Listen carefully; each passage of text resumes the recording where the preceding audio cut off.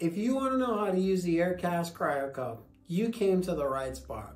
We're going to show you how to do it step by step, fast and easy. Hi, it's Steve from My Cold Therapy, where we help people get back to living.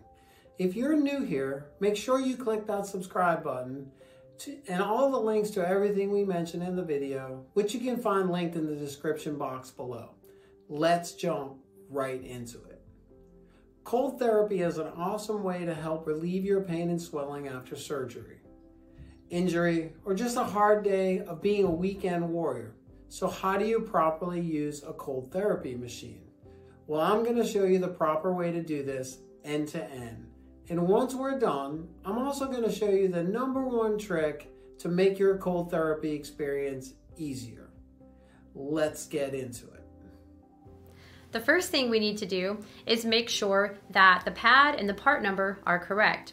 You would do this by looking at the front right corner of the pad where the part number will be listed on the white label. So please be sure to make sure that you ordered the correct pad. And the universal protocol for cold therapy is 20 minutes on, 20 minutes off. Also, please make sure to check with your doctor for any other instructions while you're using the cold therapy device, just to be on the safe side. First thing you want to do is check and make sure you got the correct cuff that you ordered. This is the ankle cuff, and the part number on this is 10A01. Now that you've made sure you have the right cuff for your system, we're going to show you how to apply it. This is the ankle cuff for the Aircast Cryo system. So before you put it on, you need to connect the base. These are just pieces of hard plastic that are going to provide support to the bottom of your foot. And please note that cold therapy does not come through this part. This is just for support. Once you have that fastened in place, you're going to place it on the foot. The bottom of the foot goes in the bottom on that base. Pull the straps around the foot and bring your strap around the ankle part. Once that's securely in place, you're going to want to take your hose from the cooler, connect it to the hose on the cuff. Once you hear that click, that lets you know that it's secure. Next, you can take your cord and plug it into your cooler, and then you're ready to begin your therapy.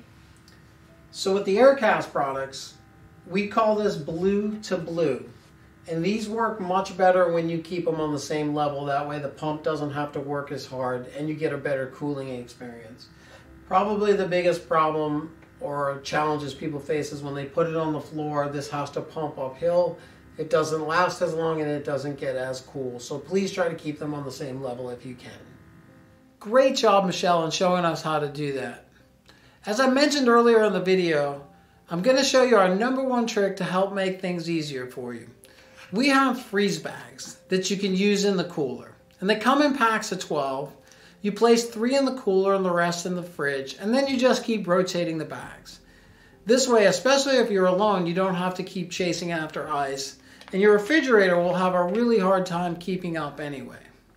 Now that you know how to use your cold therapy machine, let me know in the comment section below if you found this video helpful, and do give us a like, and also don't forget to hit that subscribe button. Thanks for watching, and let's get back to living.